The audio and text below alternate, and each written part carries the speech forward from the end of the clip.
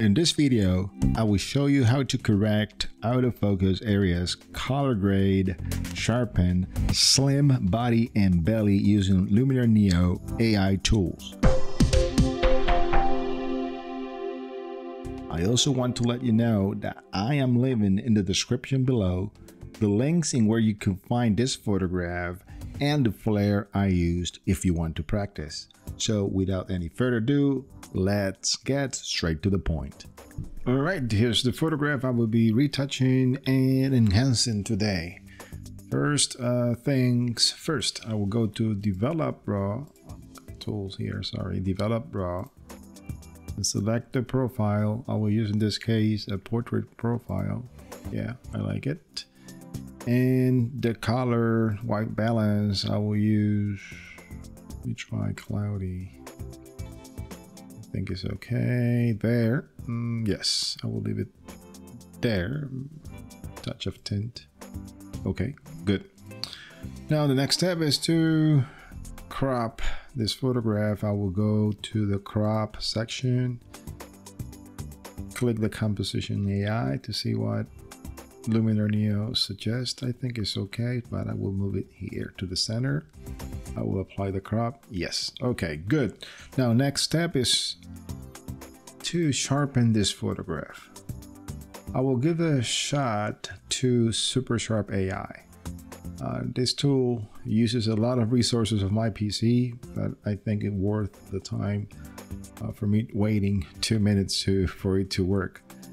So for the sake of the video, I will click it and then pause, cut it, and come back to see what happens in this Super Sharp AI tool. So I will do that, and we'll select the face enhancer and click on low. Here we go, guys.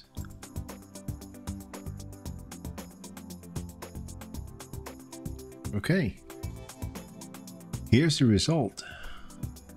Don't you think it's really cool? Look, it's not only adding, adding some of the artificial intelligence to sharpen, which most of the time is to add some kind of noise and, and artifacts to enhance the sharpness. But in this case, this artificial intelligence is kind of rebuilding stuff. Look, the eyes look a little bit weird to me. Look, you see? Kind of redid the face entirely. Wow. From the distance far, look interesting. I will leave it like that, but if you want to, not to use the eyes this way, what I would do might be to use the masking tool and erase, right? From the eyes only, a little bit, not that much, just to keep some of the original, you see? Part of her eyes, but they will not be as sharp as they were, but there's a workaround for that, and I will do it right now. I will click on the details tool, right, and over here I will apply some medium details. Let me move it. Yeah, I'm looking at the eyes right now, guys, and some of the sharpening. Okay, maybe large over here. Okay, yes, and some of the sharpening. And then I will switch to masking, select the brush, and with a strength of 100%, I will paint the effect only on her eyes, just to match the current. Yes, good. Now we're talking. Nice. Okay, good. So with that done, now I will do the regular face AI stuff I would typically do, right? I will not add any face light. I think light is fine, but I will use the eye enhancer. Maybe we'll add around 50.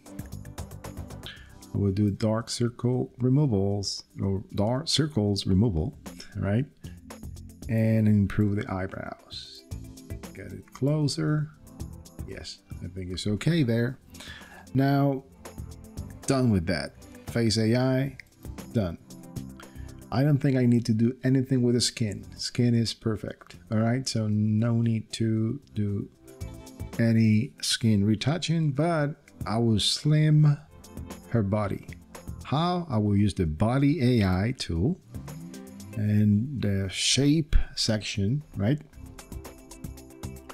I will do, let me try 60. Okay. 61. And now the belly, I will do 100%. Good. Look. Here to here. Looks natural. Way to go, Luminar Neo. This is nice. Okay, so I will keep this adjustment the way it is, right? Now, the rest is just to fine-tune some areas of this photograph. For example, I will do the regular enhance AI. We'll do the amount, not too much, maybe around there. I think it's okay. Another thing I will try to do here is to reduce the brightness in this area. It looks kind of bright to me. So I will do develop, masking, linear gradient, and I will do this here, there, yes. Now we'll reduce the exposure right here, the light. There you go. I will also add the mask here. Let me see what happens. That's the touch. Yes, that centers the attention on hair. All right. Another thing, I want to darken it a little bit more. So we'll use the relight, but I don't want to relight. I want to the brightness far. I mean, what is behind her to get a little bit darker. Maybe more, not too much. There is okay. And the depth. Look. See how she's popping out? If you think it's too much, just reduce it a little bit. All right. Okay. Now I will add a layer, a flare to this area. And I will use one of my flares that you can download from my website for free. I will use the one in the middle. I will apply this one here. Good. And I will increase the opacity to 100. And then I will colorize it to magenta tone. Yes, look at that. Look at this portrait. From this to this. Way more interesting, right? If you find it too bright, you can go to the develop tool and use exposure and reduce the exposure, attach. It's your liking, guys. I like it the way it is.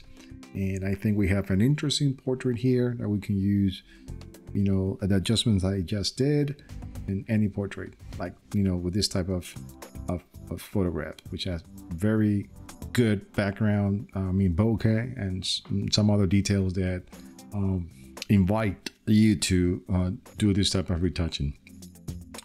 So guys, again, thank you very much for watching the video. If you like this type of content, please consider subscribing to the channel. Hit the like button, also the bell, so you can get a notification every time I upload new content. Guys, until the next straight to the point tutorials. God bless you all. Bye bye.